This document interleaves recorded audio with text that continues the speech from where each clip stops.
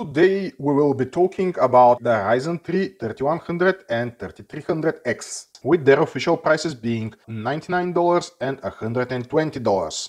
There is an underlying reason for this somewhat unexpected launch. At least the official version of this launch is the appearance of the new B550 chipset. Its main idea is to create relatively cheap motherboards, at least cheaper compared to the X570 models. The chipset itself does not offer new Gen 4 links, but the motherboards on its base are supposed to be specifically designed to at least be able to use the processor-offered Gen 4 lines. So you can rely on having one or two graphics ports with support for the new version of PCI Express and at least one M.2 NVMe slot. The connection between the chipset and the processor remains PCI Express Gen 3, with the chipset itself offering no additional Gen 4 functionality. The additional PCIe lanes are now supporting Gen 3 standard, unlike its predecessor, which is limited to Gen 2. USB support has also been improved, now offering USB 3.2 Gen 2, 10 gigabits transfer rate. The basic chipset configuration includes 6 USB 2.0 ports, 2 USB 3.2 Gen 1, 2 USB 3.2 Gen 2, 4 SATA ports, and 10 PCIe lanes, with an additional 4 lanes used to connect to the processor. The 10 PCIe lanes can be configured in different variants. The manufacturers are free to combine at their discretion. Due to the size and price limitation of the firmware chips, the B550 will not support models that do not have Zen 2 cores. That means that even the Ryzen 3 3200G and 3400G will not be supported, even though they are formally part of the current generation, which means it would not have been possible to put a processor for under $200 on a low-end chipset motherboard. But as a bonus, you get a promise of support for Zen 3 models. But that's not all. Zen 3 support is promised only for the B550 and X570. It turns out that working with 5 generations of processors was an impossible task. And lastly, you should expect the B550 motherboards to hit the market at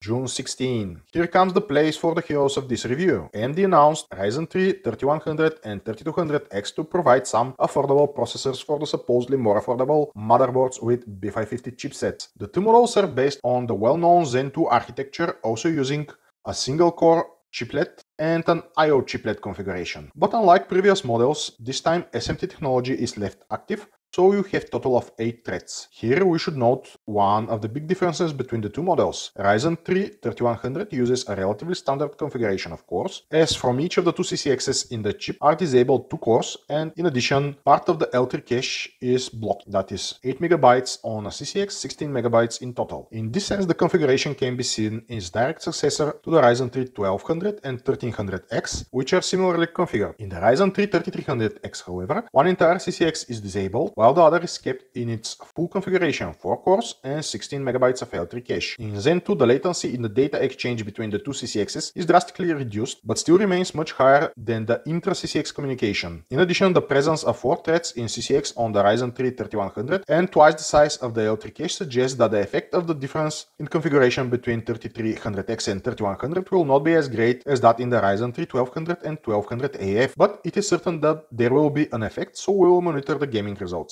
Let's look at the other chip specification as well. First of all, both models have 65 watts TDP. The Ryzen 3 3100 has a base frequency of 3.6 GHz and maximum turbo frequency of 3.9 GHz. The interesting thing here is that during load, I didn't really see the processor drop below 3.9 GHz. The Ryzen 3 3300X does have a 3.8 GHz base frequency and 4.3 GHz maximum turbo frequency. But here too was not without surprise. The processor increased its frequency to 4.35 GHz, quite regularly so, and not only in single-threaded load. For gaming, the frequencies range between 4.25 and 4.35 GHz, while for high multi-threaded load, the frequencies were typically around 4.175 to 4.225 MHz. But enough with the explanations, let's move to the tests.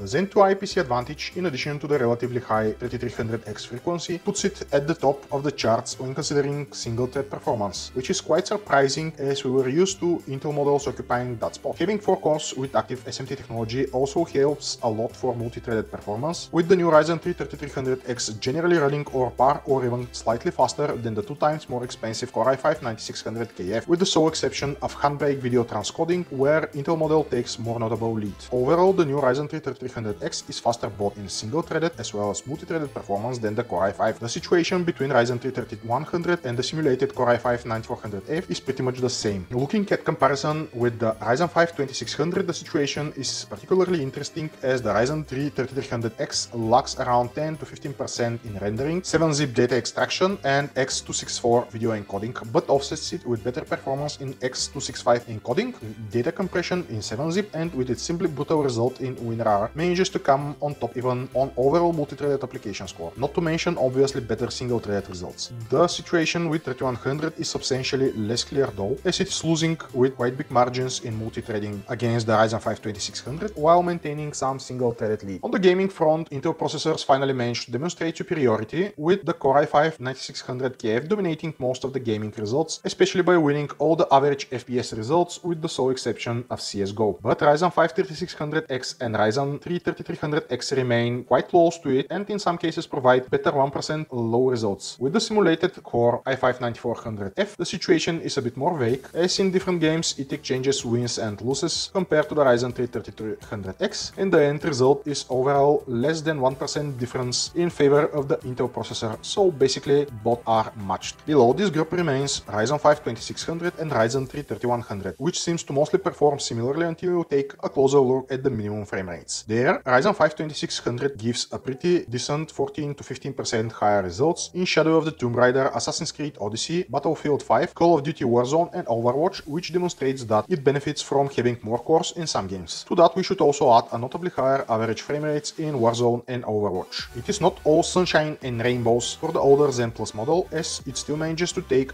more notable losses in CSGO and bot Fortnite tests against the new edition. The final result is relative parity between the two, though with slight lead for the older 6-core. The comparison between Ryzen 5 2600 and Ryzen 3 3300X is way less gentle for the older model, as the new 4-core Zen 2 based processor is universally faster in all games except for Assassin's Creed Odyssey. What's more, in some cases the difference is in the excess of 15% up to about 20%, making the new model notably faster on average. And finally, let's talk about the comparison between 2 cores in 2 CCXs against 4 cores in 1 CCX. Despite our expectations that the difference will be blurred by the higher tail settings, Ryzen 3 3300X demonstrates the benefit of the combined cache and the lack of additional communication between the individual CCXs, showing more than 10% higher results in Shadow of the Tomb Raider, Gears 5 and all the online games Fortnite, CSGO, Apex Legends, Call of Duty Warzone and Overwatch in both average and minimum frame rates. While in Wolfenstein, Youngblood, Battlefield 5 and The Division 2 the lead was only in the minimum frame rates, with typical differences of about 15 to 20% with peaks to almost 40%. However, it is obvious that the single CCX organization has its notable merits for gaming. Still, the expectations of lower difference compared to that between Ryzen 3 1200 and 1200AF prove to be true. In general, we think that considering only gaming, Ryzen 3 3300X is definitely the better processor from the two newcomers. The consumption of both models is at a nice low level, as can be expected from their 65 watts TDP limit. There is not much to say here except that with Zen 2 AMD managed to overtake Intel in terms of energy efficiency. However, the temperature situation is more interesting. It seems that the use of a very compact CCX at the end of the processor leads to a notable increase in temperature in Ryzen 3 3300X compared to Ryzen 3 3100X, which is not helped by the 10 watt higher power consumption. We are curious about the location of the active cores of the 3100, whether they are opposed at the ends of the chiplet to improve the temperature behavior. As for overclocking, both processors had no problems reaching 4.35 GHz at 1.3 volts set in the BIOS with average LLC. However, the problem turned out to be the cooling. The temperatures during testing when Prime 95 reached about 90 degrees for the 3100 and even a few degrees above that for the 3300X. And while for the cheaper model this is effectively a relatively adequate 12% overclock, for the 3300X it is largely pointless to even bother. Still, these are the higher clocks I have ever reached with Zen architecture based processor. Finally, the conclusion. If you are looking for a relatively cheap but quite capable gaming processor, then the new Ryzen 3 3300X is a very attractive option. Overall, we were pleasantly surprised by this model. It manages to offer competitive performance in gaming and is being generally faster in application against the twice as expensive Intel model Core i5-9600KF, while maintaining lower power consumption. It even manages to somewhat compete in the multi-thread applications with the Ryzen 5 2600, while being notably faster in anything else. Generally speaking, as all the other Zen 2 models, it is a well-rounded processor for its price range. The only weak point being its relatively high operating temperature, to which we offer you to use an aftermarket cooler instead instead of the boxed one. Against this background, Ryzen 3 3100 remains a bit in the shadow. The problem with it is that its strengths are not as strong compared to the Ryzen 5 1600KF or N2600, and its notably lower performance in multi-thread application is quite significant. The gaming performance is also not notably better, achieving practically the same average. Even overclocking is not much of an advantage, as both older models can be subjected to similar levels of overclock. And while many may be tempted by the idea of $99 model, I think it's definitely worth it to add $20 for the 3300X, especially if it's part of an entire system. Even more so against the background of the fact that 3300X practically makes the entire Core i5 series meaningless up to 9600K or KF models. So that's it for today, guys. Hope you liked this review. Hit like if you liked it, subscribe if you want more, click the notification bell, and if you want, you can support us on Patreon. Bye!